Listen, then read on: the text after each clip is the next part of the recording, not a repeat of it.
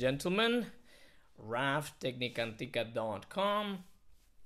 Title of this video, illustrating open and cover sounds. Now you must be asking yourselves, wow, this guy has lost his mind, must be age. Now, sometimes in singing we must use a language of fantasy, images, and even though those images must be supported or correlated to science and anatomical principles, we can't but accept that the voice is sort of an internal mechanism which we cannot see, and in fact, coming back to that very famous and very sort of remembered in a way, or you know, used masterclass in 1990 in Rome, Alfredo Kraus, he said, okay, la voce è un mistero perché il pianoforte lo si vede. So basically we can see the piano, we can sort of see where a C or you know, a D is on the piano. You go and place your finger, you know, on a C, or you play a C major chord, okay, or a D, right? But where is that in the voice?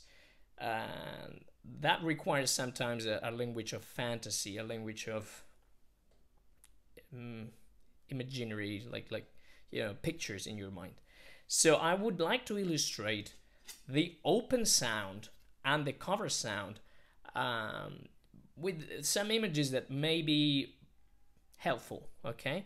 Now, when we talk about an open sound, this is something I mentioned in other videos, we refer you know, to it as two directions, right? One that could go like back, right? This is what Emanuele Maurice taught me back in the day. And then that image of Corelli singing through the bottom teeth. Okay, so if we take, for example, middle C for a tenor, and we produce an open sound, la, I can either think that the sound goes back and expands towards the back of my, well, pharynx, really, right, base of my skull, and that the sound spans here. And if I go to an F and I want to open it, same way, la. But so for some people, this might lead to choking or to produce a very sort of throaty sound, and thus some of them require to think down through their teeth or through the chin. So this would be the C, la, right to that F, and it's open. Both of them are open notes. I would use, I often refer to these sort of movements or illustrations to represent the open sound, so we don't spread and we don't choke. Now, why the light bulb? When we talk about cover sounds, at least that's what I concluded back in the day, and nowadays when I teach, I refer to people as when we cover the sound, basically we want to concentrate the vibration on the filament of this light bulb, and inside that space of the light bulb itself. So if I am going to cover a G, right, if I were to sing this open, I don't think it would be a very nice note. Mind you, you must know how to sing these notes open, otherwise you won't have that space where the light bulb, the filament, would sort of shine, and that's what we call squillo. So I'm gonna sing it open, so that would be a lot of space.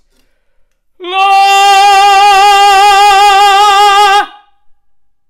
Now that is a sound that not only is like sort of screamy, but it also costs. It costs too much.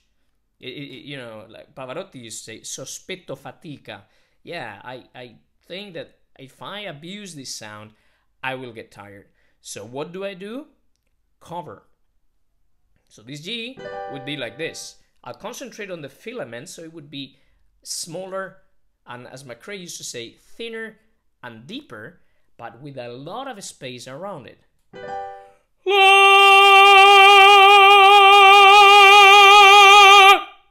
So it is not that I'm changing this nor this, it's just that I want to concentrate on that filament vibrating and a lot of space around it. Because if I collapse that space, either I'm gonna get flat or I'm gonna choke. So I need to open, and inside that openness, I need to make this bright. Same could go up to, you know, for example, an A natural.